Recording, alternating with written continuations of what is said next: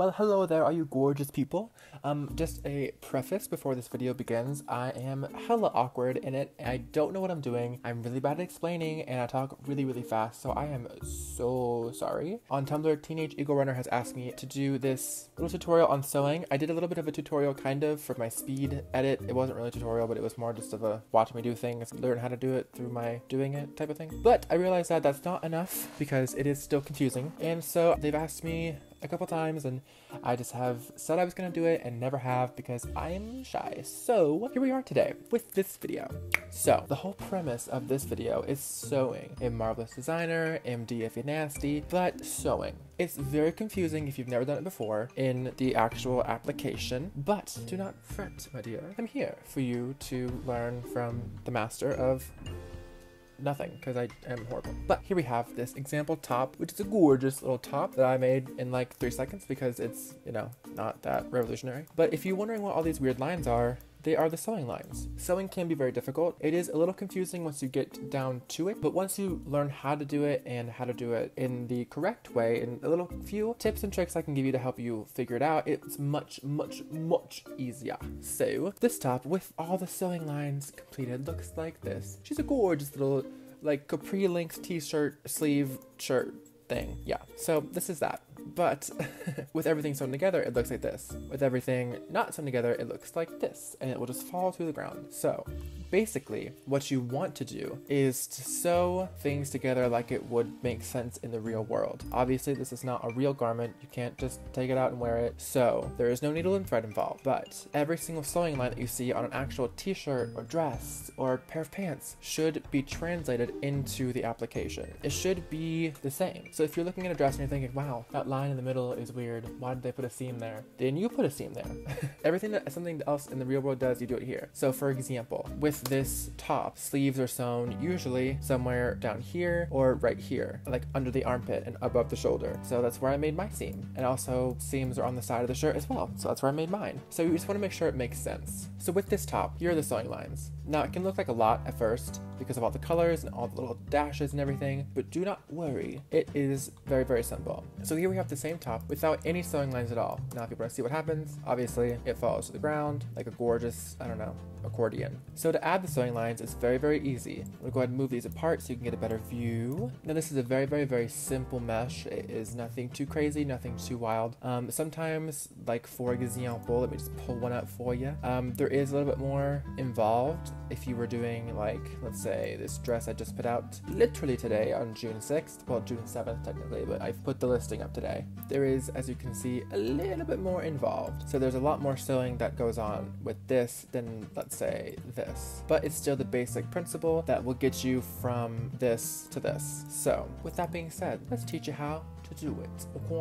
Okay. All right, so first things first, these are your sewing icons right here. Once you've made your garment and everything looks gorgeous and you want to sew it together, you push one of these. This one is for segment sewing, which means it does the entire line wherever you're doing it from point to point. And this one is, which means you pick and choose where it starts and where it ends, and it sews to wherever you choose. Now this is just to edit your sewing lines that you've already made, and this is to show any of the lines you've already made as well. To actually sew something, you just press and press, and those little lines that show up looks like you're sewing. Now you do want to make sure that when you're sewing something, if you're sewing something just regular lines like this, you don't want them to be like this, because it will try to twist the seam and it'll screw everything.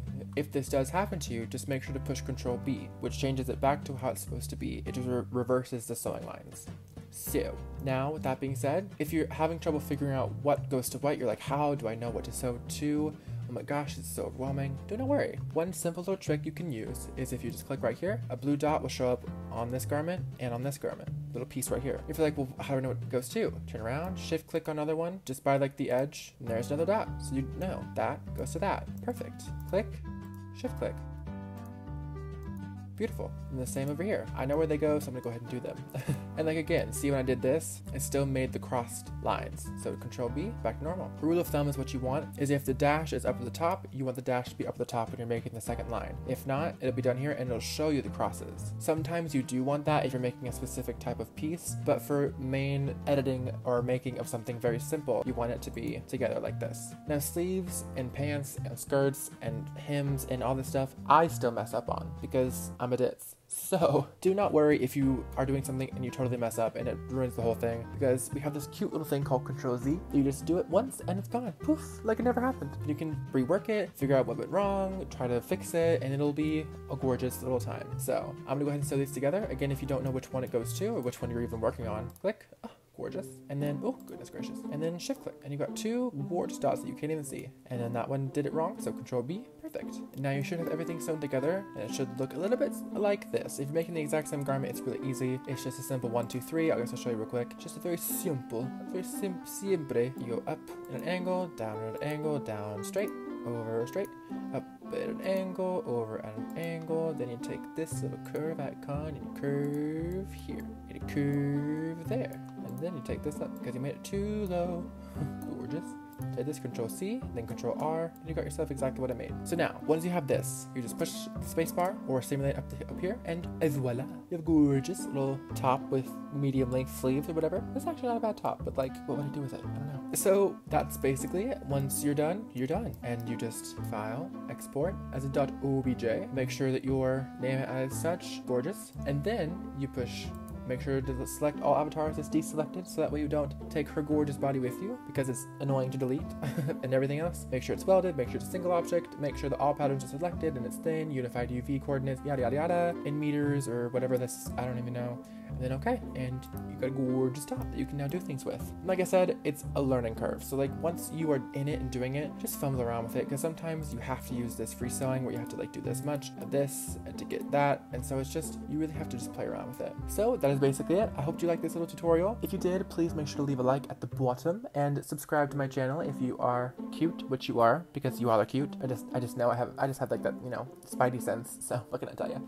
But also if you want to push the notification button, you can. I don't think it works because that's what I hear other YouTubers say, so gorgeous. But if you want to, you can. If you want to stay up to date with all my stuff, you can follow my website, christopher067.com, which I post all of my CC on there, plus some extras that don't get seen anywhere else. So with that being said, I hope you enjoyed this video. I have some other videos planned for the future that are more like entertainment style and more tutorial style, so I really hope you like this. If you did, do all the things I told you to do a minute ago, because I don't want to say them again. So again, sorry that I talked really, really fast. I'm like nervous.